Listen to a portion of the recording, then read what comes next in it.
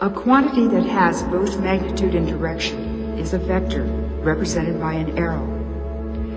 The arrow's direction is the direction of the quantity, and the length of the arrow indicates its magnitude. Displacement, velocity, and acceleration are all vectors. In equations, vectors are written in boldface. Ordinary quantities such as time and mass are scalars. In equations, scalars are written in italics. The magnitude of a vector is also a scalar, the same letter, but in italics. With vectors, even the most familiar mathematical operations acquire an entirely new meaning. For example, when two vectors are added together, the sum isn't merely a number, it's a new vector. Also, vectors can be subtracted from each other, and the result is another new vector.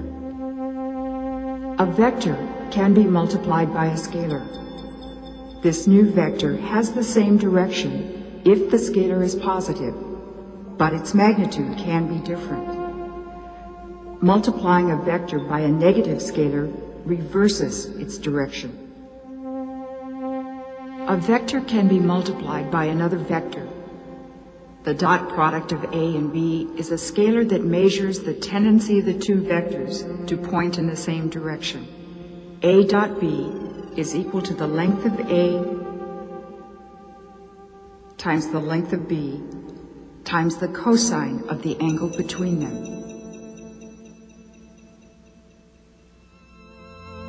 If A and B are perpendicular, their dot product is 0.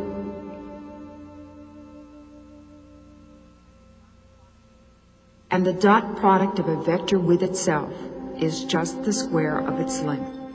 The cross product of two vectors is a new vector, perpendicular to the plane of the two original vectors. Its length is the area of the parallelogram formed by the original vectors.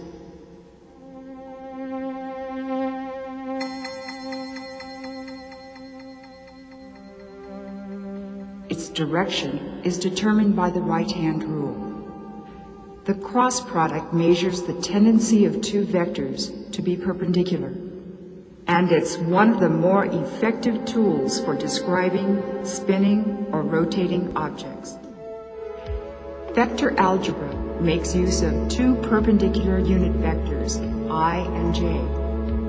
The little hat over the vector means that it has length 1. The vector from the origin to the point with coordinates x, y is the sum of two perpendicular vectors, a horizontal vector xi and a vertical vector yj.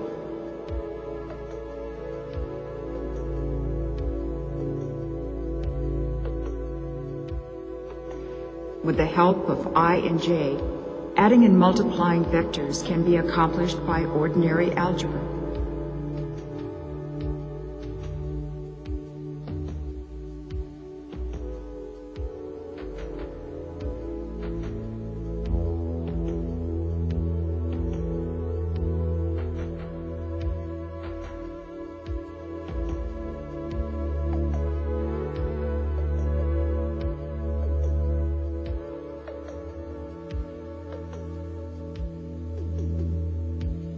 In three-dimensional space, a third unit vector k is used. K is perpendicular to the plane of I and j. A three-dimensional vector is written xi plus yj plus zk.